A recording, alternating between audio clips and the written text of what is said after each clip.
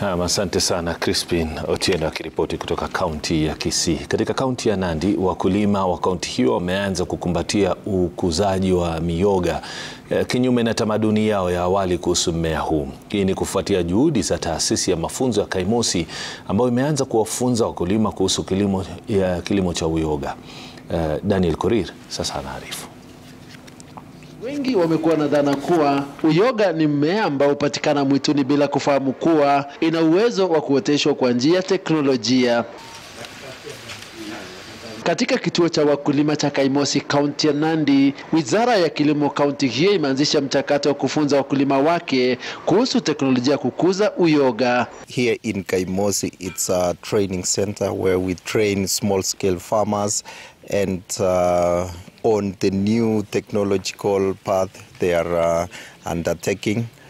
In Kaimosi, we are training farmers how to grow mushroom, and mushroom growing we are doing organic farming. There is no any chemical we are using, but we are using organic farming.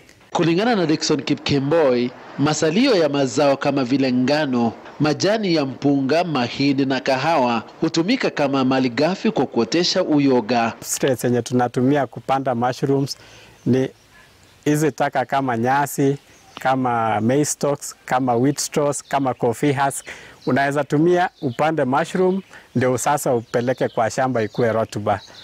Sasa utakuwa umefanya yenye inaitwa value addition ama circular economy.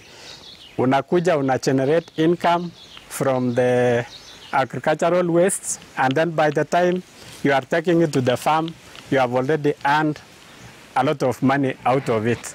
Kilimo cha uyoga kimetajwa kuwa na faida nyingi na soko tayari lipo hapa nchini na hata kimataifa.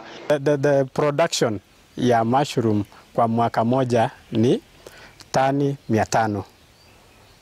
Alafu the demand ama mahitaji kutoka kwa wanunuzi wa mushroom kwa mwaka moja ni tani 1200. Kuonyesha kuwa kuna hapo nafasi ya mushrooms tani 700 yenye inahitajika kwa market ya Kenya. Hii inamaanisha kuwa kuna opportunity kubwa kwa wakulima wetu kufundishwa jinsi ya kupanda uyoga ndio wauze, ndio waweze kufill the cap ya 700 tons per year. Kwa mujibu wa wataalam, ipo haja kwa serikali kutoa ufadhili katika mafunzo na utekelezaji wa kilimo cha uyoga nchini ili kufikia kiwango hitajika cha uyoga. Considering the fact that there is a big demand for mushroom, we expect support from the government, both the national government and the county government, because we may produce, but we need more capacity building so that we can reach to more farmers and train them and help them in producing and then link them to the market. Daniel Korir, runinga ya Citizen, County ya Nandi.